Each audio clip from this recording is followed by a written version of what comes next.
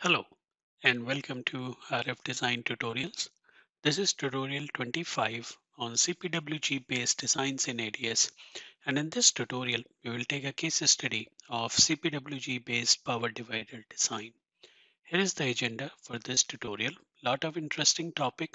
We will start with something basics and make our way through to a complete assembly level simulation for CPWG power divider along with the SMA connector. So a lot of interesting content. I hope you will stay till the end of this video. Now before we start, as always, don't forget 1, 2, 3. Subscribe to the channel, enable all the notifications, and give it a thumbs up and share it with your friends and colleagues. All right, so let's get started. Let's talk about some of the very basic of CPW, which I'm sure you're already aware of, but it's always good to revise some of the key fundamentals. Now, in a conventional CPW line, you will have one central conductor, you know, printed on one side of the dielectric and a pair of the ground conductor, one on the either side. And with these three conductors being printed on the same side of the dielectric, the term is coplanar, and that's why we refer that as a coplanar waveguide line. Now, the return between the center conductor and the ground conductor will control the impedance requirements, and it will exhibit a particular impedance for the line which you're trying to create. In another alternation format, you have a conductor backed coplanar waveguide, also known as coplanar waveguide with ground, or what we commonly refer as CPWG, where we do have the backside of the dielectric also with conductor, and the top ground and the bottom grounds are connected through the plated through holes, or the via holes as we call it, and that conductor will serve as the third return conductor. Now for all practical purpose, CPWG is the more common technology which we use for RF microwave designs, especially at the millimeter wave frequency range. Now, if you compare microstrip and CPWG line, both technologies have their pros and cons, but CPWG technology is rather preferred if you're dealing with the high frequency circuits such as on millimeter wave, because it will have comparatively less radiation loss, which microstrip will suffer from, and also the mode separation will be moderate as compared to the microstrip. Also, in terms of bandwidth, CPWG lines base structure have a capability to do a wider bandwidth compared to microstrip. However, one thing which works out very favorably to microstrip is the performance of microstrip circuit is less sensitive to the PCB fabrication tolerances, whereas in case of CPWG, you need to be careful about those tolerances. Now, the key to understand the difference between microstrip and a grounded CPW is looking at the fields. In microstrip, most fields are between signal plane and the ground plane, and the high field concentration will be there at the conductor edges. And that's what we learned all the way in our theory. And that's how when we perform EM simulation, we are more concerned about the edges being meshed properly. In grounded CPW, there will be strong field coupling between, or strong field between the ground, signal ground, or the coplanar layer on the top of the substrate, and there will be less fields between the signal planes and the bottom ground plane compared to microstrip. Now, grounded CPW can be operated upon in two configuration, tightly coupled, where you keep the distance between the central conductor and the ground planes alongside to be small, and tightly coupled grounded CPW will have slightly more conductor loss, but it is less susceptible for the radiation loss. So always preferable at higher frequency where your wavelength becomes smaller and you don't want to suffer from the radiation in the circuit which you're designing for. Also, those kind of lines will allow better suppression of spurious modes. When you work with loosely coupled grounded CPW lines, you pull this ground far away from the center conductor, and you reorient the fields so that the distribution between the top side fields and from the top plane to bottom plane actually gets a little different compared to the tightly coupled line. But for all practical purpose, we typically prefer to work with tightly coupled grounded CPW lines, but as a designer, it's your choice. All right, so enough of basics and fundamentals. Let's go ahead and talk about how do we approach CPWG based single section power divider design, and we will look at more advanced cases as we go along. Now, how do we start designing a CPWG based power divider? Well, the design process remains exactly the same as we discussed in the last video where I talked about microstrip power divider design. So using line calc, which has the capability to do microstrip line calculations, here you can see the same tool is also gives us capability to do CPWG based design. And here I have entered my dielectric specification, which is 30 mil, 4.6 dielectric constant, and I'm doing my calculation at 2.4 gigahertz. Now, once we enter the electrical parameter and try to synthesize the physical properties of the line, we do have two choices here. One, we can keep the ground distance fixed and then calculate the resulting width of the transmission line to achieve the specific impedance we are looking at. Or alternatively, you can fix the width of the line and then calculate the spacing of the ground. It's all about maintaining the distance between signal and ground, pretty much like microstrip. If you want to achieve, let's say, a specific impedance, you can either change the height of the dielectric, keeping the width constant, or once you fix the substrate height, you can change the width to achieve any impedance. Now, good design practice when you deal with CPWG kind of a structure is in your entire structure, you keep the ground constant. It simplifies your design process as well as makes your layout job very easy. And that's what you're going to see in this video, and that's what I'm going to talk about. There is no logical reason why you need to play with ground separation, and you can simply live by calculating the width for a fixed amount of ground or the fixed ground distance throughout your structure. In this case, for a 50 ohm line over this dielectric, I can calculate for the ground separation of zero point 0.5, which by the way is less than the height of my dielectric. And this I have done deliberately to make sure the coplanar grounds are closer to my conductor to ensure good signal energy field around the top plane and avoid more fields from top plane to bottom plane. Now with that constraint set, I do have my width, which is 1.2 mm for a 50 ohm line. Similarly, like I know for two-way power divider, I need another section with 70.7 ohm. I can enter that number here, and the ground is fixed and it calculates me the width of the line required, which is around 0.6 mm. So now I have the physical parameters which I need in order to proceed with my power divider design. And a 90 ohm electrical or 90-degree electrical length corresponds to around 18 mm in physical length. Now I have all the properties which I need, so now we can proceed to the layout design exactly like how we talked about in microstrip power divider video. So with that video, I'm sure you have the fundamentals in place to come up with a structure which looks like what you're seeing on the screen. Now here the 50 ohm line which I have, if I double click, you can see it's 1.2 mm and I kept 2.5 mm for the length so that I can mount the SMA connector when we fabricate the PCB. Similarly, the trace on the output size is 50 ohm, and if you take a look at the width, it's around 1.2 mm for both of these tracks, so they are 50 ohm line as well. Now here in the center, we do have 70.7 ohm, 90-degree length line. And here you can see I have used the trace of 0.6 mm and the length is around 18 mm, which is exactly what we wanted. And we do have a couple of ports for the resistor mounting. Now, when you deal with CPW, there are many ways you can deal with this resistor.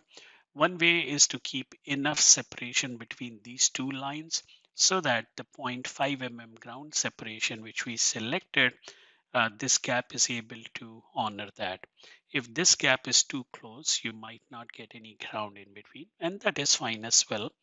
Or like last time, what we used in microstrip video, we could have an inductor or the resistor pad between those two ports. So there are various ways of doing things. It's up to you. Here I have ensured sufficient distance between these 2 points so that I can fit in the ground in between here. Now once we have the basic structure in place, we can put the ground and the connecting via holes to the bottom ground. Now first, let's take a look at the stack up. So there are a couple of stack ups I'm going to deal in this video. In the first stack up, I use something similar to what you will do if you're dealing with multi-layer PCB technology, where you have conductor on the top and the ground on the second layer. And both of these conductors will be connected by a whole layer in the layout for making the ground connections. So that's one way of doing it. When you deal with this way, you need to make sure you draw the ground shape or the rectangle or polygon in the second layer so that you can have the ground reference. The alternate way is how we keep on doing things traditionally, and it is by using an ideal cover plate to act as a ground. And again, I do have a hole to connect the bottom and the top ground. Now, even if you're dealing with multi-layer designs, you can easily do it by using an ideal ground to start with. And once you finalize your design, you can replace it with the ground I showed you just now with having some finite conductivity. So we will use this for my first test case instead of using this. So this one I would use when I assemble my SMA connectors, and you can see I'm using a bounding area layer to limit the size of the dielectric and so on.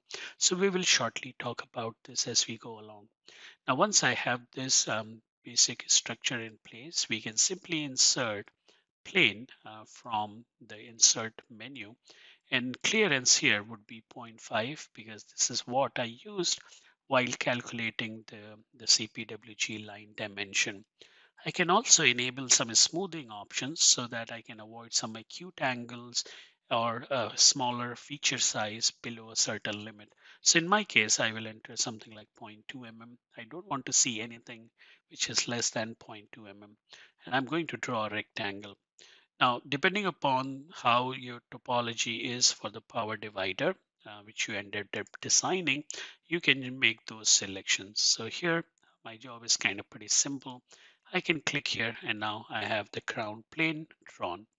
And one of the property of this ground plane, if you click on it, and if you're looking on the properties window, you can see it's a ground plane and the net name is GND exclamation. That's the internal keyword which ADS will use for a default ground net. So anything which you want to associate with ground, you can always name them as GND exclamation. Now the next step is to draw the via holes. Now for via holes, I'm going to use the hole layer. This is what I used in my stack up. And I will draw a small circle without worrying about the radius or anything. I'll just draw a circle. And now once I click on the circle under properties window, I can see the radius. And now I can define the radius as I want. In this case, I'm treating it as or defining it as 0.3 mm. So I have a 0.6 mm diameter hole. And once I have one basic hole, I can go to edit, copy paste, step and repeat. And I now can create an array of the via, as you can see. So I have one via array and I can go and increase the number of rows to 9, for example. Now I can place a via array pretty much like what you're seeing now. The other way is to define number of rows to 3 and maybe columns to 7. And I can start placing some of these via holes as we require at the desired places. And again, you don't need to overdo this ground via placement, and any via which is coming out of the structure, etc., we can always deal with it later, and we can delete anything which is not required or not appropriate for other kind of designs. Now the only thing remaining is to place some via holes at the center. So I'll go and define a number of rows to 3 and or number of rows to 7 and columns to 3, and I can apply and I can add that, not 73 3. And as you can see with 7 it's going out, so I'm going to reduce the number of rows to 6, and then I'm going to place this. Nothing complicated, it's kind of pretty simple. Now again, any outliers which you have in your design, you can always go ahead and delete some of those unwanted via holes. So it doesn't take too much of time and it's very easy to do. All right, so I can take one of this row and I can put them here so that I have a good via stitching at the connector launch point, which is always preferable. And then we are going to delete whatever we don't need and then adjust a little bit some of the things which are actually on the boundary and then pull them up, inside a little bit. So that's about it. So it doesn't take too much of time. If you want, you can put additional holes here and here as you may require. And simply, doing copy and paste will help you place as many via holes at different location which you might be needing it. All right, so once this is done, you can see all net overlap zone is being identified by ADS because these vias are not yet the ground net. So you can click on any of the one via, and now if you zoom in, you will see this blue conductor. Click on that blue conductor. It will ask you to merge these two nets. Go ahead and merge. And now you can see the overlapping zone from all the vias have gone. And now all of them have become the ground net vias. Now, once we are ready to simulate, we need to think about where will be my return path. And some people have confusion where to keep the ground at the bottom, or should I use the ground on the sides of this conductor? Now, if you're defining a tightly coupled CPW line, especially when your ground separation is less than the height of your dielectric, which is basically the vertical distance between signal and ground, obviously you have to do GSG kind of configuration, which is ground signal ground configuration. And that means I can take a pin and I can attach the pin on the edge of this ground alongside the signal conductor. Now here is a trick which you will need to use if you're placing the pin on the edge of this line. Now remember, these are all point pins. If you place the pin on this huge wide edge, you will have simulation errors or warnings coming up in your status window when you run an electromagnetic simulation. To avoid this, you can use two methods. One, you can keep the pin slightly inside the conductor. Don't place it directly on the edge, otherwise the current has to distribute itself to such a wide edge which you're placing it on, or use the shape as edge instead of dot. So that's the default which you will get. And you can use a edge pin and define the length of the edge which you want to restrict your port excitation to. So in my case, I use zero point 0.5, and now I can zoom in and I can place one pin on that side, which was pin number 6, and P7 is on this side. So now I have two ground reference pin for my signal port, and I will make it a pair to form GSG configuration. Similarly, on the other side, I'm going to place two more pins, one on this side and another on this side, which is going to be pin number 8 and 9. Now for pin number 10 and 11, they will be with port of pin number 3, which will be my third termination. So now I have all the pins which I require for my CPWG based design. We can go ahead and make the port pairing. So by opening the port editor, I can see all the pins here. So the first thing which I'm going to do is put them side by side, switch off the auto center so that when I make a selection, this doesn't zoom into one specific location. So when I click on one port here, you can see in the properties it is P6, which has to be associated with port number 1. So I can take this P6, drag and drop it to GND, because if you leave it GND, it will refer to the bottom cover plate for your crown, which is what I don't need. Pin number 7, which is on this side of your signal pin 1, I can drag and drop that again there. So now with port number 1 or termination number 1, you have a GSG configuration. This is the most optimum and accurate way of simulating the CPWG. Now for port number 2 or termination number 2, I can take pin number 8, drag and drop, pin number 9, drag and drop, and now once I click on termination 2, you can see the pairing there. Now finally, for port number 3, termination 3, I will take P10, drag and drop, P11, drag and drop. and I also have my third coplanar port. Now for the resistor, which is basically this port number, pin number P4 and P5, I drag and drop, make them a pair, and instead of using 50 ohm, I'm going to attach a 100 ohm resistor between them. Now with all these tricks, you really don't need to even have a schematic. You don't need to do a schematic circuit core simulation and all those things.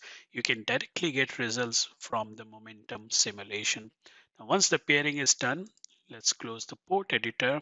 We can open the EM setup, and now we can set up our simulation. So we will use momentum microwave, and then in the substrate, instead of using the FEM substrate, I'm going to use this substrate one, which has an ideal cover plate on the for the crown. The port editor is already being updated, and the frequency I would like to simulate is from 1 to 5 gigahertz. Output plan remains the same. Now, another trick which you need to learn when you deal with these kind of structures is basically to come up with the right method so that you don't end up, using too much of RAM and simulation time. Now, because the things with microstrip lines are pretty straightforward, now you have this big ground plane to worry about, and also a lot of these via holes to worry about. And if you're using finite ground conductor on layer number 2, you will have even more conductors. And as you know, in EM simulation, more conductor volume you have to solve, more memory and time you need. So here you will need. So here is the trick which you can help you to do the job as efficiently as possible. So under physical model in options, I'm going to define the via to be wire type, which will give me the desired accuracy as it will compute the DC resistance and the Skinner effect along with wire self-inductance and mutual wire-to-wire inductance, etc.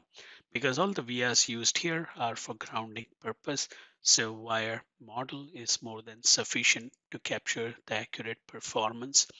The second thing under meshing, the global definition, you can see you are in a global tab, is 20 cells per wavelength. But large part of my circuit is a ground net. And ground net doesn't need to be meshed with such high density of 20 or 30 or 40 cells sometime, which you might need to use in your signal lines. So under meshing, we can go to net specific. And if you look at all the net names here, they are all belonging to different sections in your design. For example, once you click some of these nets, you can see which section is basically referring to. So if you are dealing with some of these design, you can set the meshing per net. Wherever you expect more current concentration to be, you can set it to higher. But in my case, if I look at the ground conductor, I don't want to mesh it with 20 cells per wavelength. I can live with only 10 cells per wavelength. And that's what I'm going to do in my design. All right. So with these two settings, your job will be further simplified. We'll save this setup and we will go ahead and simulate our design. It will take few seconds. Now, while it is simulating, let me give you some other tips here. Now, sometime a net specific mode is very useful because not only you can set shells per wavelength per net, you can also select whether on a specific net you would like to switch on edge mesh. And if you want to do so, you can go ahead and select it to be auto determined. And that way you can completely customize how much memory and RAM is being used to simulate these kind of complex structure. They'll be very helpful for you if you're dealing with Gerber files when you're importing or DXF file which you might be importing to run simulation. Now, as you can see, it doesn't take too long for momentum simulation to run. And in one shot, you have your result exactly as you calculated, where you have the desired 20 dB S11 bandwidth around the frequency zone you are looking at. Also, if you compare transmission of S21 and S31, they have a pretty decent response around zero point 0.2 dB kind of assumption loss over minus 3 dB, which you will anyway get from a two-way power divider. The S22 looks pretty good. S33 looks pretty good. Also, the isolation S32 is also very nice, better than 20 dB in the frequency range we are designing for. And you can ignore all these fourth term because they belong to the resistor port in our design. All right, so you saw how simple it is and how straightforward it is to do a CPWG baseline. Now, another variant you might need to, think about, and sometime I have seen people, trying to play with, oh, this section I'm going to design with some other ground separation. This section I'm going to design with some other ground separation. Don't try to do that. Keep things as simple as you can. Your design life will be much easier. Don't overcomplicate the design. Now, some might argue in some cases it is not possible to do what I'm trying to do. Well, in this case, if there is absolutely no other option, then you can play with ground variation. But as long as you can keep things consistent, you will make your own life easy. Now, another question which sometimes comes is, okay, what if I need to change the width of this line? It's too difficult to maintain the ground distance and all that. Well, let me show you they are not difficult at all. For example, if I double click this trace and if I need to change the width to 1 mm.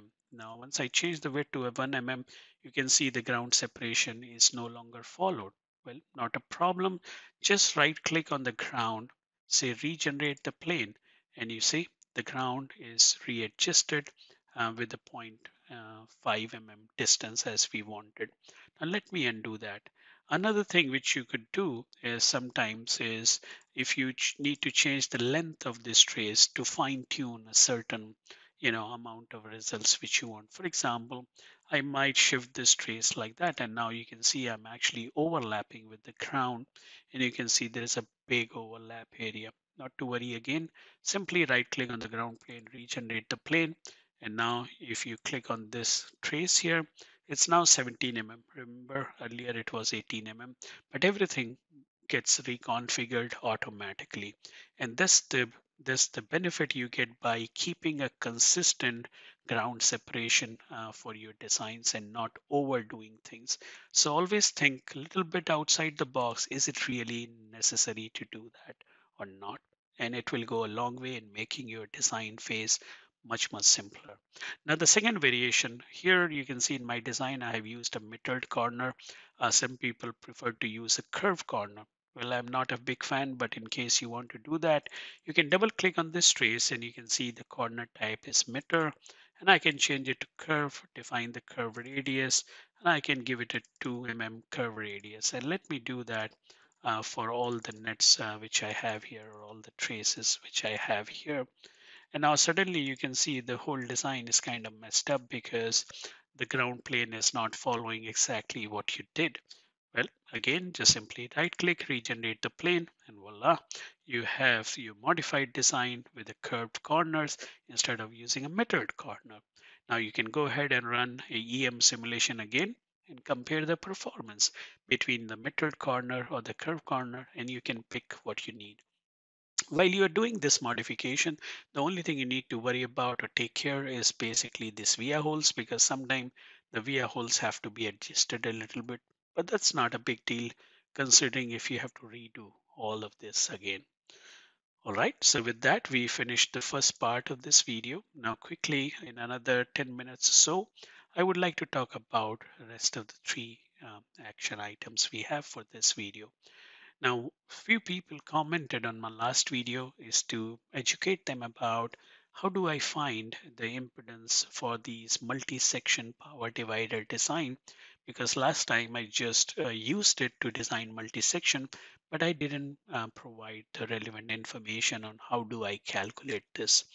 Well, here is your answer. So I use Keysight Genesis software, which is a pretty cool software with lot of synthesis technologies available. Not only passive circuit synthesis, you can also do active circuits such as mixer, oscillator, and so on. So in this case, I will use a signal control, which basically has the power divider, coupler, and those kind of synthesis programs. And here you can see you have various types of splitters, couplers, balloon, attenuator, and so on. And you also have different types of splitters you can design. So if you're dealing with classical one section power divider, you can look at it is giving you the right number as you wanted. Now, if you need a multi-section power divider, simply go to settings. You can define number of sections you need. And if I change the number of section to 2, As soon as I do, click on 2, you can see there's a 2-section power divider, and you have your impedance of around 84 ohm and 59 ohm for first and second section. And similarly, like last time I did with 3 sections, and if you remember still, we use first section as 90 ohm, second section as 70.7 ohm, and the third section with 56.1 ohm. And now once you have this number, you can go back to ADS, use line calc, depending upon the substrate material you're using, and that's it. You are ready for your design. And also the resistor information for all the sections is shown here, and you can get that information very easily looking at it, around 60 ohm, 79 ohm, and 200 ohm.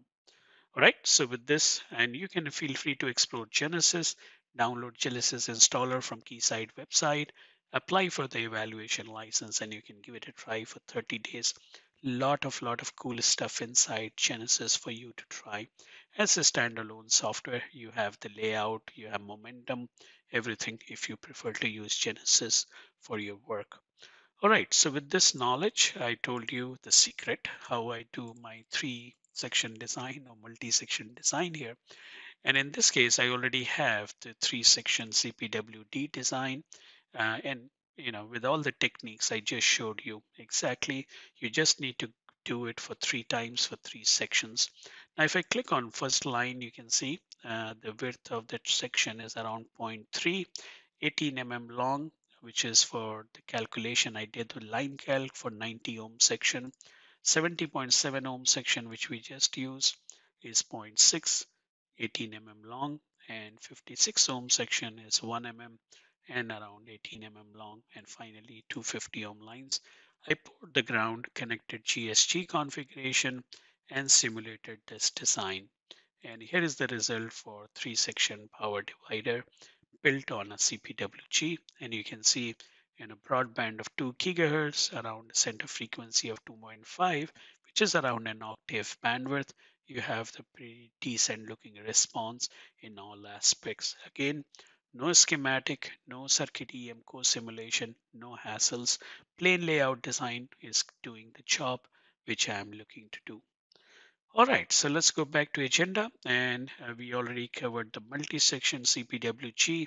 And if you're not clear about the 3-section, refer to my video number 1, repeat some of the steps, and with 1 or 2 iterations, you will get there, and then you will yourself realize how easy it is to do it for your own specifications.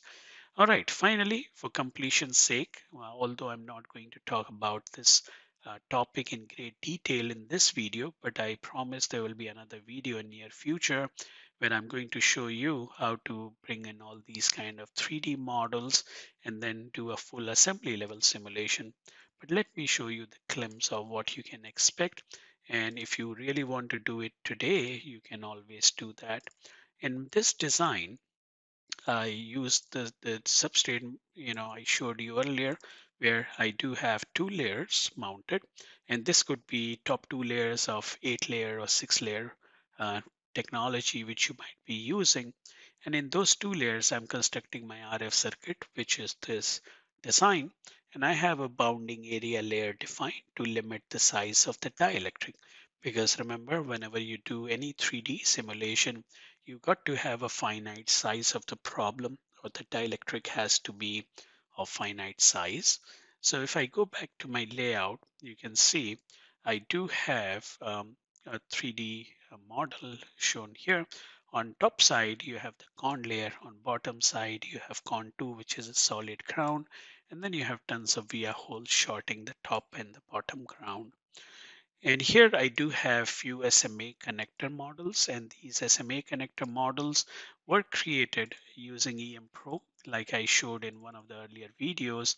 So this SMA connector model I created myself, but in case you're working with a vendor who is giving you a 3D CAD file, you can import that CAD file into EM Pro, assign the material as he is providing you the information with, and that imported or created geometry you can use in ADS for full assembly level simulation. You can see in this SMA connector, I do have 1 port which I have attached on the face of the SMA connector. And once you have that, I have simply added that as a library into my ADS workspace. And as you can see, so this is the workspace I'm looking at, or the directory. And that directory has plenty of 3D models, such as this air core inductor, multi-layer capacitor, which I all created myself for various applications. Now, once I have this full assembly design, I can invoke RF Pro, and or you can even do it with a classical EM setup which you use for momentum or running FEM. I prefer doing it in RF Pro because I have more flexibility. So in RF Pro you can see the complete assembly level design, and under the EM setup, if you refer to the ports, all the 3D components which you bring in from EM Pro, they all have the port specification or the port location which we used and attached in EM Pro. Using that, I simply dragged and dropped them to create a port, and you can see all faces have a waveguide port, and I do have a 100 ohm resistor, pretty much like how I did into the EM setup. And here you can see all the waveguide ports are defined as TML feed type, which is basically waveguide. And here for resistor, I have a 100 ohm, connected there. Now, once we simulate this design, here is the response.